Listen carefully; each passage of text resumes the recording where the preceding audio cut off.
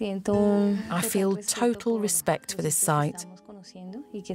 I think the indigenous people chose the mountains at Tierradentro because they are special.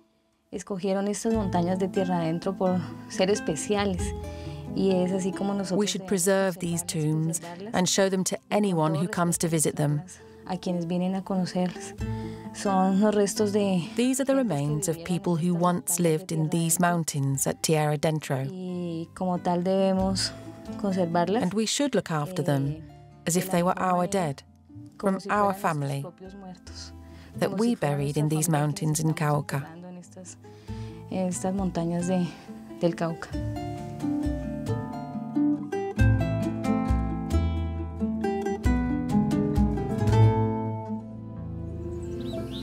This is northwestern Colombia, in the Cauca department, in the high mountains of the Central Andes. The Spanish named this region Tierradentro, meaning inner land. The indigenous people fought for a long time to defend this inaccessible stretch of land. Today, the National Archaeological Park of Tierradentro is an archaeological reserve. The treasure concealed within it is not to be found on the surface, but several meters underground, where we will discover invaluable evidence of the past, tombs dating back to pre-Columbian times.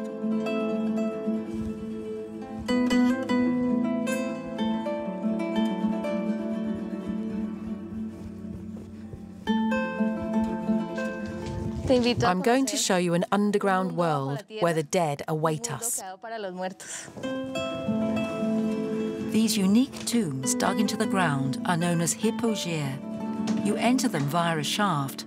A spiral staircase leads to the entrance of the burial chamber. It has been carved into the tuff, a semi-hard volcanic rock. We are in tomb number 9 on Alto de Segovia. This is the main chamber of this tomb. It was a ceremonial space. These hypogea are houses for the dead, for this new life which was just beginning for them.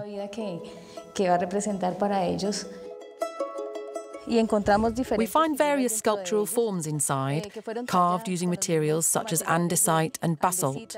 All the work was done by hand. This is a tribute to the dead that this civilization wanted to leave for us, a historical legacy for local people and for foreigners.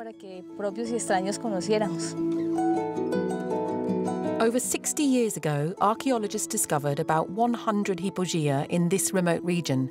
Thanks to carbon-14 dating, we now know that the tombs date from somewhere between 630 and 950 AD.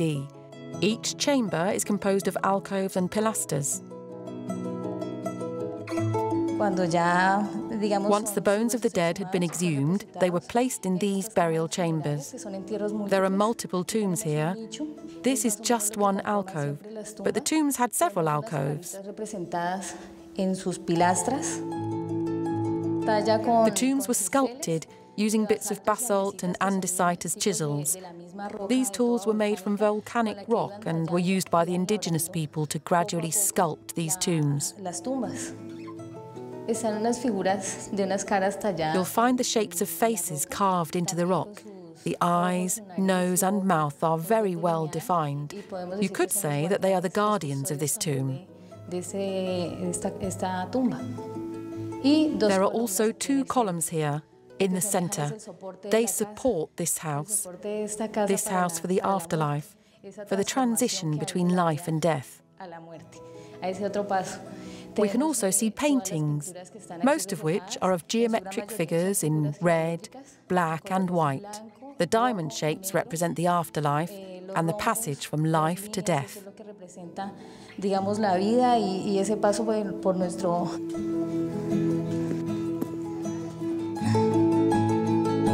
According to researchers, the funeral rites consisted of 2 stages: the primary burial in a shallow grave, then the placing of the body in a hypogeum.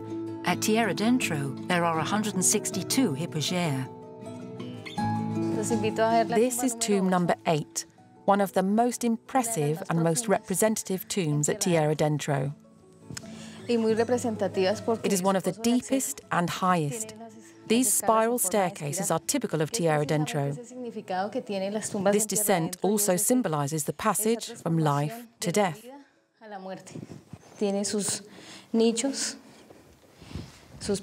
On these pilasters, you will find sculptures.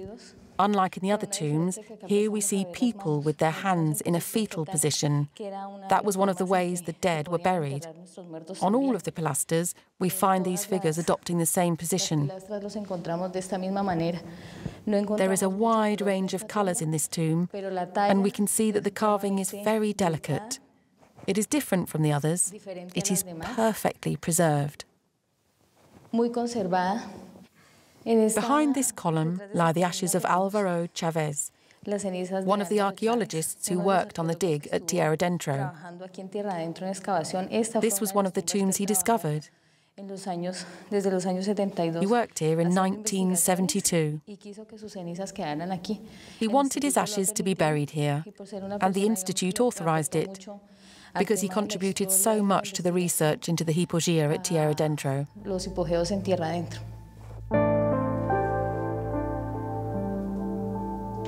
Throughout the 20th century, the hypogea attracted tomb robbers and treasure hunters. They caused a lot of damage to some of the tombs. Today, the site is protected, and in 1995, it was recognized by UNESCO as the most important legacy of pre-Colombian culture. This is tomb number 28. There are 16 urns in here, which were found completely intact. This is a very simple tomb, consisting of an entrance shaft with ladders and a chamber without pilasters or columns.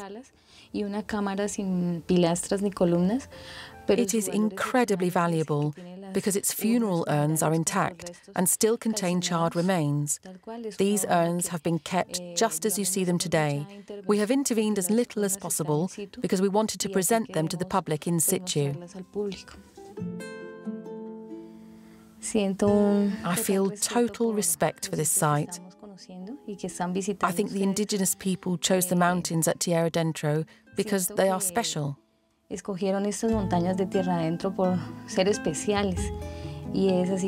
should preserve these tombs and show them to anyone who comes to visit them. These are the remains of people who once lived in these mountains at Tierradentro. And we should look after them as if they were our dead, from our family, that we buried in these mountains in Cauca.